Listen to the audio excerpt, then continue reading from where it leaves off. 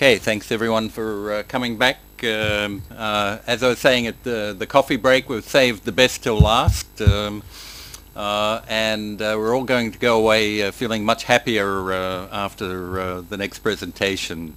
It is my absolute privilege and honor to introduce our final speaker for today,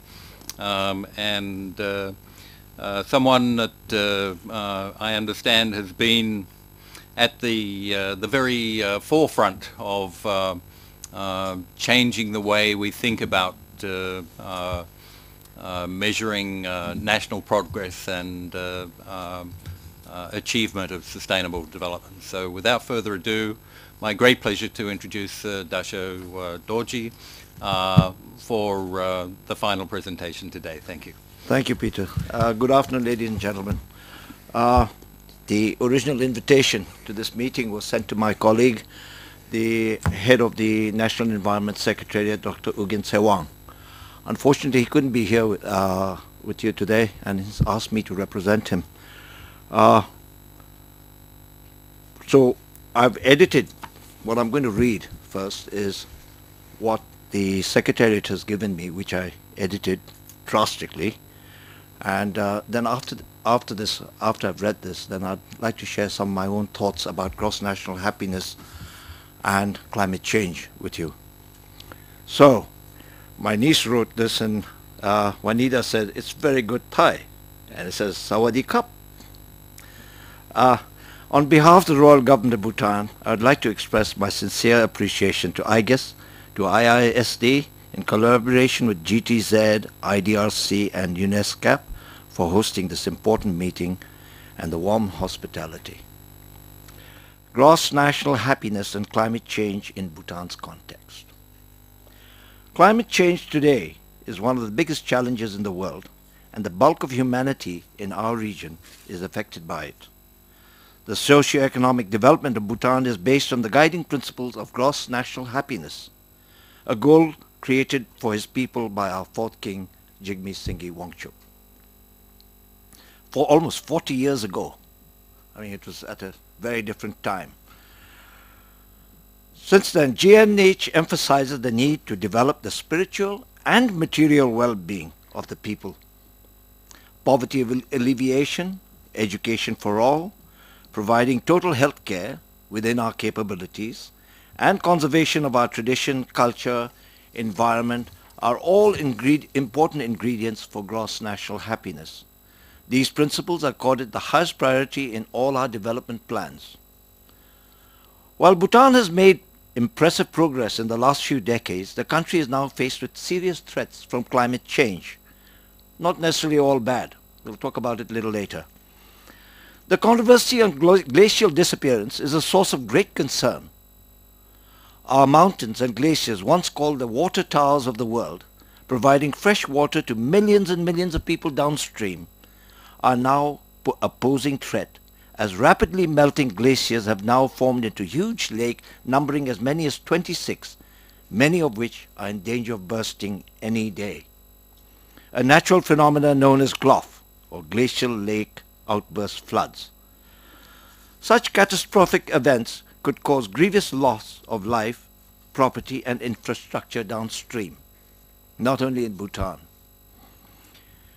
We in Bhutan have almost 70% of our people dependent on subsistence farming and livestock rearing.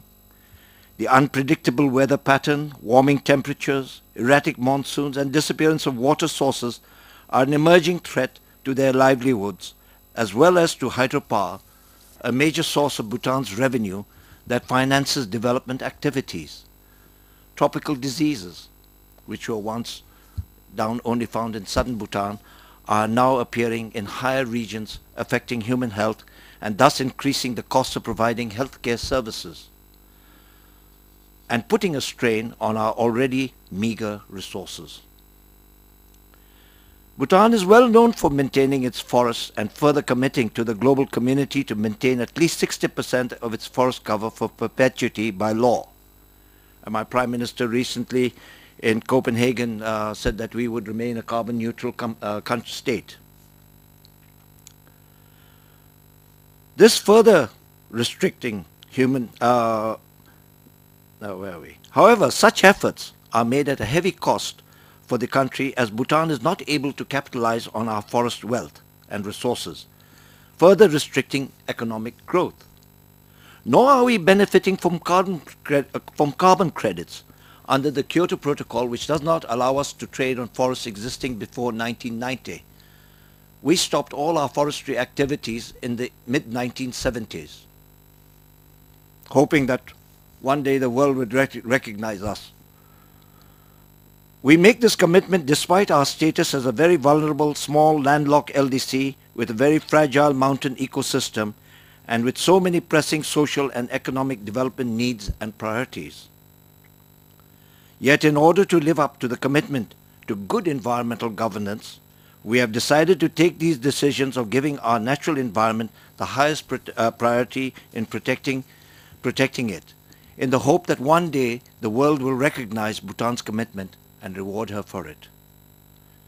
We know that climate change is having an impact on our fragile mountain ecosystem. Unusual weather patterns are affecting a large portion of our populations who depend solely on subsistence farming, and these are the most vulnerable communities. Yet many sections of society could benefit from climate change. Adaptation funds, however, and measures are required to rehabilitate these marginalized groups to cope with these new conditions as new opportunities arise. While we welcome efforts to reduce emissions through REDD, R-E-D-D, countries that conserve large forest cover at great opportunity cost must be recognized and compensated. This should be in one area in which countries of the Asia-Pacific region must adopt a unified position. Adaptation is imperative, and we welcome the early operation of the Adaptation Fund, but unfortunately, the present level of financing for it is abysmal. We must call on and pursue with our developed partners to provide more funds.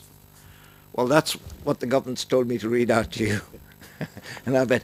But coming to now gross national happiness, and the thing is, a lot of you all, earlier presenters, when you all talked about, and I learned a lot from these presentations, you're also talking about, you're talking in many different terms, but we all boil down to gross national happiness. It is a condition, and it's something like, we had an earlier speaker from GTZ. Happiness is something, one thing that you definitely cannot measure, because it's something individual. So we're not talking about individual happiness here. So we're talking about a condition for national happiness.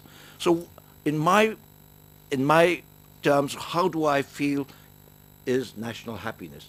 Is the indicators should all point in the right direction. There should be democracy.